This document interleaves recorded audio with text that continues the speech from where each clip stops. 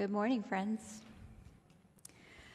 What a beautiful message today about gifts and the many gifts that we have, so different from one another, but all so important. Who would ever think that we have so many different gifts, all God-given, all working for the glory of God and making such a positive impact in this world? Who would have known that our music director would be hula hooping as part of our message? It was hula hoop degrees out this morning. It was hula hoop degrees out this morning. 10 years ago, people might have, I don't know, maybe yesterday, people might have said, what? What are they doing hula hooping in there? But there are many gifts, all very valuable, all God-given through God's grace. And emerging out of a season of gift-giving, our passage today in 1 Corinthians chapter 12 provides a different take on the concept of giving and receiving gifts. We might even paraphrase Paul's message today with this first sentence that says, "Therefore, since you have received many gifts, what are you going to do with them?" In this cold January, this post-gift-giving month, we're reminded that gifts are received as a very act of God's grace. And this is so very different to us than the very tangible holiday gift-giving and receiving. We tend to use that idea of the Santa Claus model of delivering gifts solely for our individual purposes and enjoyment as our norm. But our reading from Corinthians of spiritual gifts gives us a divine image of a giver who bestows gifts through grace. And those gifts are meant to contribute to the common good of a whole community and a manifestation of the Spirit. Imagine. We are all given, through the grace of God, gifts intended not to make us better for our own selves, maybe not to make us better in our workplace for personal development or a bigger paycheck, but we're given gifts for the benefit of the whole community. And every single person, everyone, is a recipient of gifts. What a concept. What a concept indeed. Understanding the context of Paul's letter, he begins his letter with "now concerning," and it tells us that Paul was responding to something. We don't know if Paul was responding to a question that the Corinthians had for him, or if he was responding to an experience of the Corinthians that he observed or others had observed. We don't know all the details of exactly what was going on, but what we do know when we look at the book of 1 Corinthians as a whole, which we often need to do to understand any particular piece of Scripture, we can see back in chapter 1, verse 10, what looks like the background of this letter, kind of like the summary statement. When in chapter 1, verse 10, Paul's right, "Now I appeal to you, brothers and sisters, by the name of our Lord Jesus Christ, that all of you be in agreement, and that there are no divisions among you, but that you be united in the same mind and the same purpose." Throughout 1 Corinthians, we can see and hear, if we were to listen for that, a church that might have been challenged, a church that might have been having a hard time being church. So this appeal for unity and the elimination of divisions gives us this background that we need for really understanding chapter 12 that we're reading today, where Paul talks about how unity can happen even in the midst of radical differences. Points to the purpose of this passage is a celebration of diversity and difference. Paul goes to great lengths in this passage to illustrate that all spiritual gifts are worthwhile and all gifts are inspired by the same Spirit.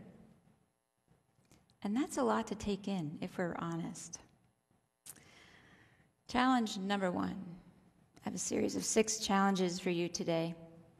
Challenge number 1. to believe that gifts are real. First, there's the acknowledgement on our own behalf, that acknowledgement when you look in the mirror, that you can look in the mirror and acknowledge and appreciate and see that God has given you many gifts. Sometimes that's the hardest thing to do. So many people I talk to and experience don't see their own value, don't believe that God has gifted them with something important. Challenge number 1, believe in yourself. Believe in the God that created you, that same God has given you many gifts. Challenge number 2, God has given other people many gifts.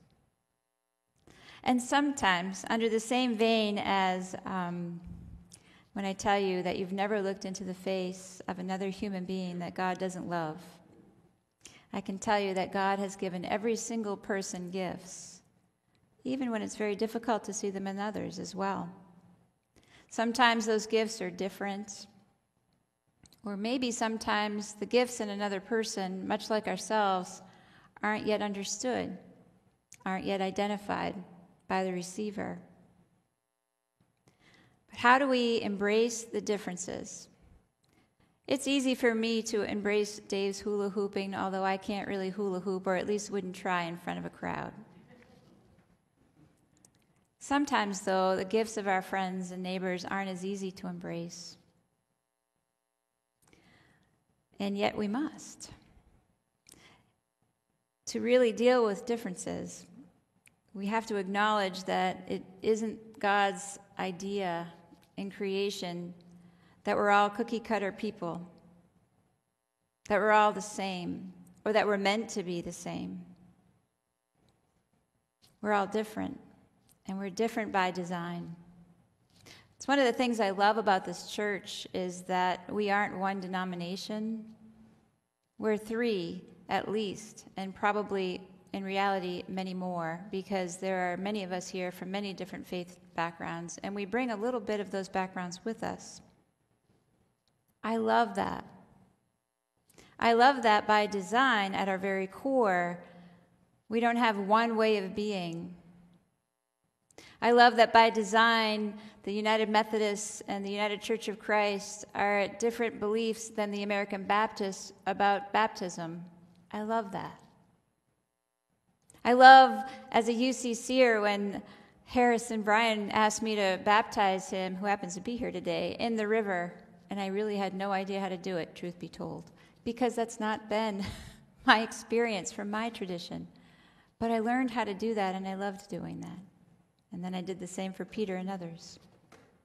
I love that we're different. I love that we acknowledge each other's understandings and beliefs without looking for right and wrong, without trying to shoulder up and diminish the values and experiences of another person. That's what happens when we start to move and grow as a community of one. And we move beyond these ideas of forced uniformity to actually embrace unity. We aren't guided by a set of rules or a rule book, and we don't see Scripture as a book of rules. We're guided by Christ. And we're different from one another. We have different ideas, different skills, different gifts, different passions. We have different things that we want to see, different things that we want to hear and to experience. We have different hopes and different dreams. But through all of that, we need one another. Because being different, again, is actually God's design. Challenge number 3, unity. In the midst of differences and divisions and struggles, and Lord knows we have a lot of those to deal with lately, how do we even talk about unity? It's hard to find it right now. In conversation after conversation, I'm experiencing an opportunity where I see and experience people boiling one another down to one belief or another.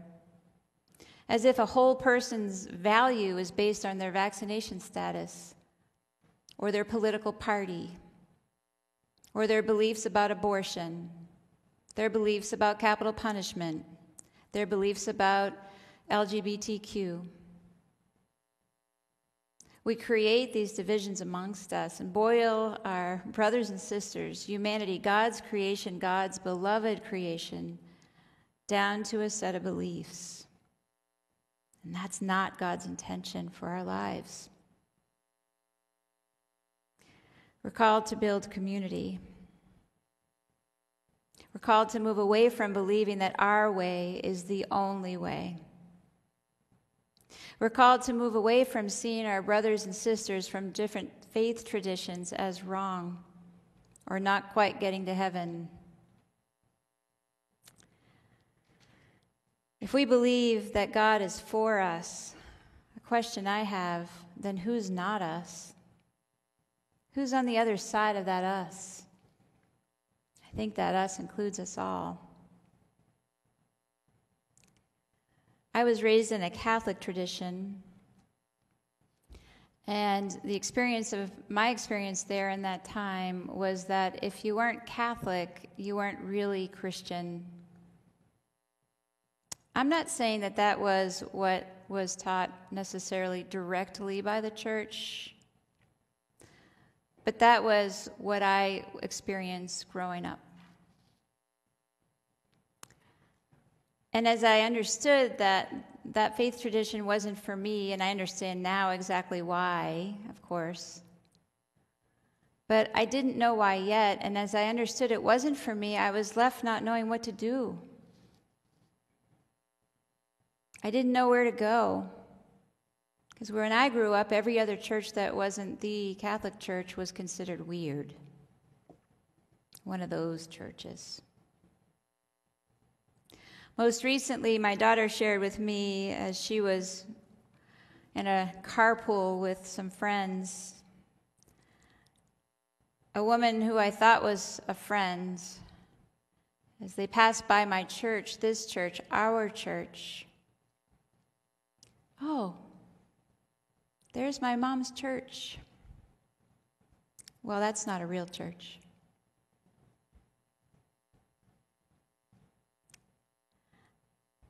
That really hurt a lot. Are we not a real church? Hello? Hello? We're a real church? Amen. Thank you, David. David has a gift of awareness there. Yeah, we're a real church. I pray for that person to see beyond those restrictions that she was taught in her faith tradition. And I pray for us to do the same. Because in truth and honesty, I suspect she's not alone. We might draw our lines differently, but yet lines are drawn just the same. Unity and diversity in all things. So challenge number 4, living out this unity thing. When living in unity, we create places of building up, not tearing down. At church, at home, at work, in community, wherever it is. We can take this message that Paul has given us, and it's in all aspects of our life. It's just not on Sunday when you're at church or when you're at the board committee meeting or whatever committee meeting you're at church or working in the food pantry. It's everywhere, in all times, in all places. We create places where we can actually imagine and believe that Christ is truly present and listening to our conversations. Imagine that. Imagine being in a place where we wouldn't be worried that Jesus was listening to our conversation. My sister, I love her. I'm the pastor, but we call her the church lady. We were raised Catholic, and she goes to Mass every day. And don't we love to go to the Christian bookstore together? And we both came home with the same sign, and the little signs that my kids have now said, stop decorating our house with Guatemala stuff or scripture signs. Like, I'm done with that. So, before I got that directive, it was something like, I I forget the exact wording of the sign, but it was like in the shape of a house, and it said, Christ is a member of this family, and at every conversation, at every dinner table, whatever, like Christ is everywhere, and Christ is listening. And it really did give you a different perspective. I did have to move that sign along, but it might have went to the thrift store, I'm not sure. But I make fun, but truly, would you want Christ to hear your conversations? How do we build a community where we're fine with that? We're good with that. Living in community, living in unity. We live a life that's a life beyond ourselves, where we live to help, to serve, to listen, to create communities of compassion and love for one another. Living out unity. I feel like I'm giving you the challenges as a to-do list without giving you lots of instruction on how. That's something that you have to, first of all, want to do. First, you have to think, do I want to live in unity?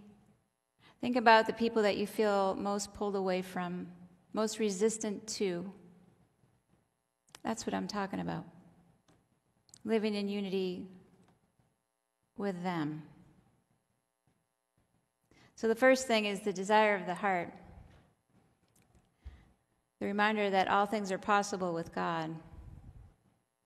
And each day is a new day as you try to move forward in that way. And challenge number 5, why?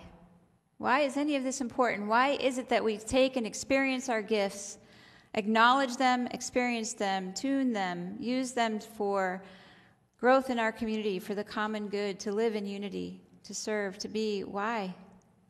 Why would we do it? What's the point? Probably it's the most important part of this conversation is the why. We employ gifts for love. Gifts, talents, and ability, coming as they do from God, are the sources of excellence in our lives. And as I said earlier, if we take this passage from chapter 12 and apply the whole book of 1 Corinthians, right? Look through the whole book. What's really going on here? We also have 1 Corinthians chapter 13. And you know it, right? You know what I'm talking about? At least a nod. At home, I can't see you right now, but 1 Corinthians chapter 13. It's probably one of the most known pieces of Scripture, most often read pieces of Scripture. You could probably find it at Marshall's and Walmart, written on a little plaque, on a pillow, on a blanket, in a card. It's probably in most Hallmark cards, if you've ever seen that. If I went to Hobby Lobby yesterday, it was everywhere. It's when Paul speaks of love.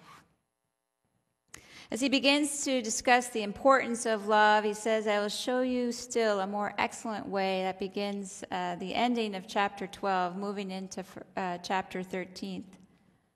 For the greatest of these is love. Chapter 13, verse 13. If I exercise every wondrous gifts of God's Spirit but do not have love, says Paul, I'm nothing. This scripture is read at weddings, and I read it at almost every single funeral. Because at the end of our days, what really matters is how we were loved and how we have loved others. I believe 1 Corinthians 13, Paul's conversation about love, is actually a perfect manifesto for our lives. Love is patient. Love is kind. Love is not envious or boastful or arrogant or rude. It does not insist on its own way. It is not irritable or resentful. It does not rejoice in wrongdoing, but rejoices in truth. It bears all things, believes all things, hopes all things, endures all things. We do what we do. We put the context of 1 Corinthians chapter 12, those first verses, into the context of love, which leads us to my final challenge for you, challenge number 6. And that challenge for you this morning on this cold January day is to move beyond life and church as an observer,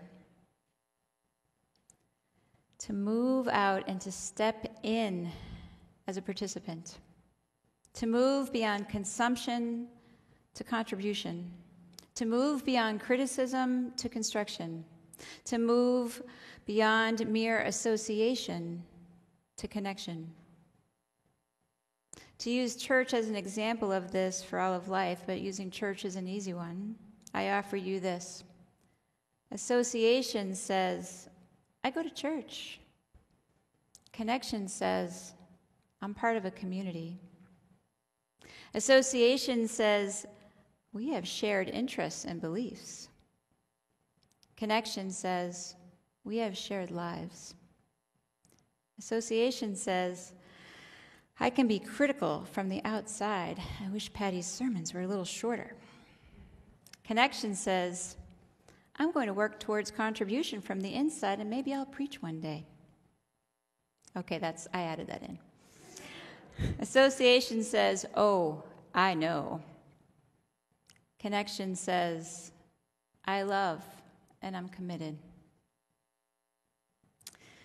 When we start to embrace the reality that life is we and not just me, that is when we start really living into God's desires for our lives.